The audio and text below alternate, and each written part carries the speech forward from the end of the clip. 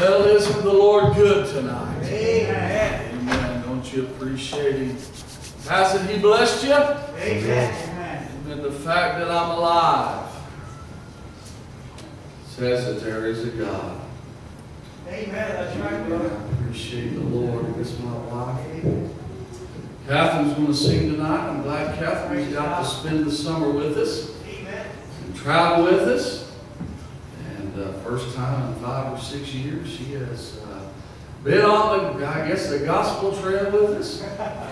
Amen. But I'm glad our old faithful Madeline is with us every year, doing the work of the Lord. Appreciate what God's doing in her life. Amen. And I want her to testify tonight as they get ready to sing tonight. Stand up and say something good for the Lord.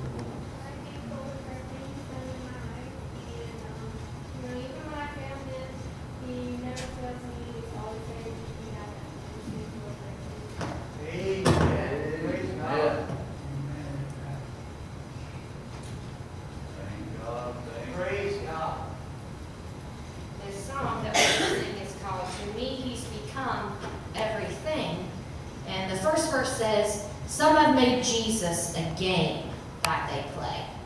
Now, I am not a very competitive person when it comes to games. I like to win, but if I don't win, I don't get all upset. Now, there's some people in our family that will remain nameless that are extremely competitive when it comes to games.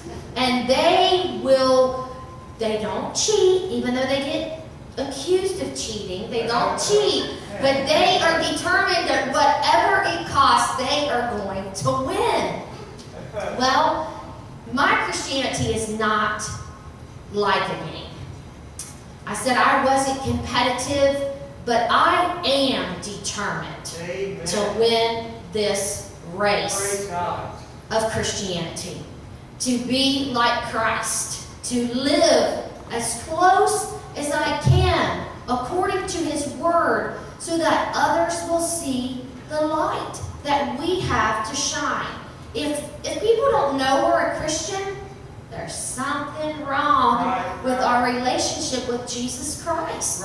They should know and be able to come to us and ask us for a reason. The Bible says that we are that hope to this world, that they should be able to come to us and ask us a reason for our faith, and we should be able to give it to Him. I'm thankful that I can live a life that is not a dread. People say, oh, my husband said this morning, when you're a Christian, people think that you have to give up so much. No, I'm gaining so much. The things that I have given up, alcohol, drugs, which I never, thank the Lord, I grew up in a Christian home, so I never tasted alcohol. I never took drugs. But those things that we've placed to the side and had to give up, they have such bad consequences. That to me just seems like common sense. Would I want to be sick? Or whether I want to live a life to abstain from those things that are going to make me sick. No, I'm thankful that I can live a life according to God's Word that's not a dread, but that is a pleasure for me to serve the Lord. I love Him. He's everything to me. Everything. Hallelujah. And He is so good to His people.